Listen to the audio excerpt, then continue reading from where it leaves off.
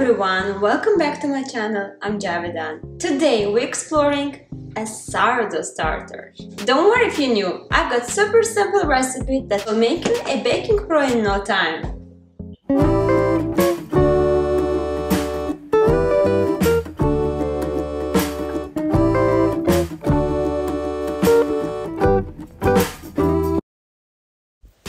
Before we begin, let me share a quick backstory. When I started making sourdough, it seemed daunting. After a few failed tries, I almost gave up, but I persevered, and now I've been baking with my own sourdough starter for over 2 years. So let's get started, shall we? Here's what you will need. A transparent container. Opt for something like this, it just works better. A kitchen scale for precision. Wheat flour, it gives our starter a nice boost. All-purpose flour, I prefer unbleached. And of course, some trusty chopsticks for mixing. Let's roll up the sleeves and dive into the day one.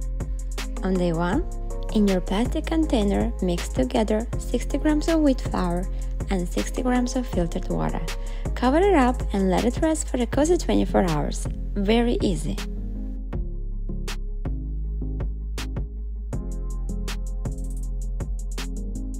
Day 2 rolls around, and it's time to give our starter a little love. Remove half of the mixture, then add in 30 grams of all-purpose flour and 30 grams of water. Mix it up, cover it, and let it do its magic for another day.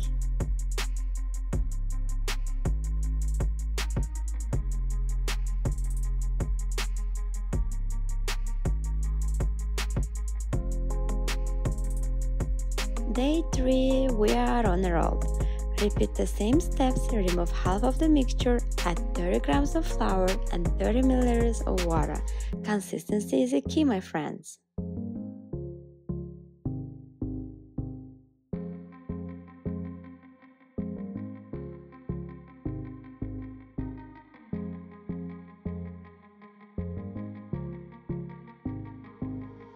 Day 4, you guessed it. Same drill. Remove half, add equal parts of flour and water. We are on our way to sourdough success.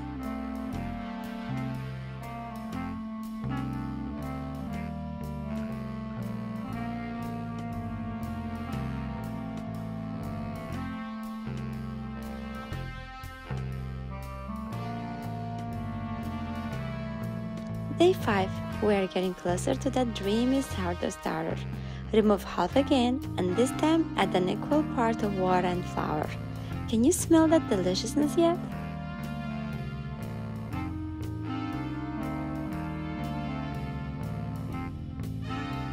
Day 6, the final stretch.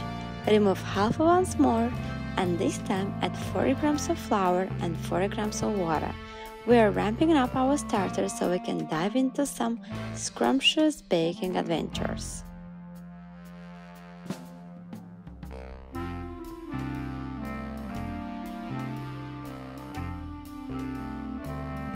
On day 7, our starter is ready for baking.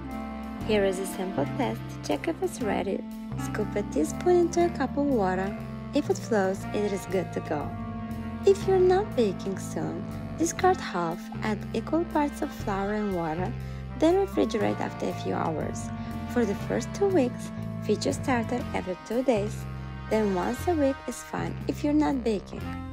Before using, let it sit around for an hour, discard half, feed, and return to the fridge. I have lots of recipes for sourdough bread and pancakes that I make almost every day using my starter.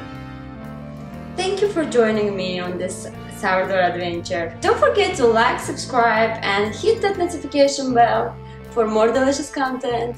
Until next time, happy baking, and remember, you've got this!